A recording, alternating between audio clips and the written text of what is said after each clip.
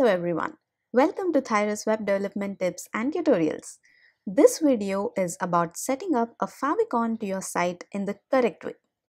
If you don't know what a favicon is, it is this little icon that you see on each of your browser tabs.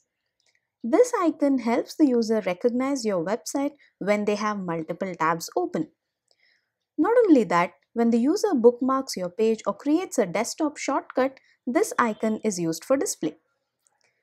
Favicon is generally the logo or mascot of your website. But don't worry, even if you don't have a logo, I'll show you how to set up a suitable favicon towards the end. First, let's say you have a logo that looks like this.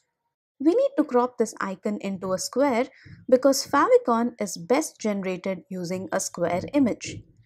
In my previous video, I have demonstrated how to crop your image into a square. Let's quickly do that. Open pixlr.com/e. Open your image. Select the crop tool on left. Click on ratio and make sure the ratio is 1:1. Select the portion required and click on apply. Save this as a PNG and download the image. Now you have the square logo ready. Next, let's go to favicon.io. This is where we generate our favicon. Scroll down. You can generate your favicon in 3 ways: from an image, from text, or from emoji. Since we already have our image, let's select the first option. Scroll down, drag and drop your image here. Look at the preview. This is what your favicon will look like.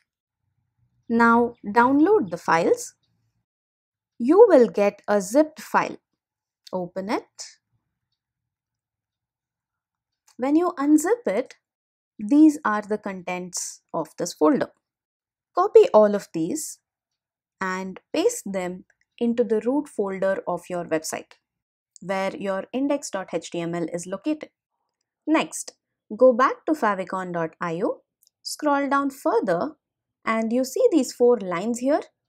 Click on copy, paste them in your index.html and other HTML pages in the head section like this, and delete this backslash in each of the href values. It will work with the backslash when your images are in the root folder, but for our demonstration, because my website folder is in the desktop, it will not work with a backslash. Open the web page in your browser and you will see your little favicon appearing here. Now, what if you don't have a logo for your site? Go back to homepage of favicon.io, select the second option, text to icon. Scroll down, here you can type the letter you wish to use as icon. Let's say T. Choose the shape, rounded corner, square or circle. Choose a font, let's say Lancelot. You can wish to change the text color or background color. Then click on download. You will get the same zipped file previously and you need to follow the same steps. Simple and neat, right? Thank you for watching. Hit a like and share this video ahead. If you enjoyed watching this, don't forget to subscribe below and turn on the notifications so you won't miss a single video from Thyros.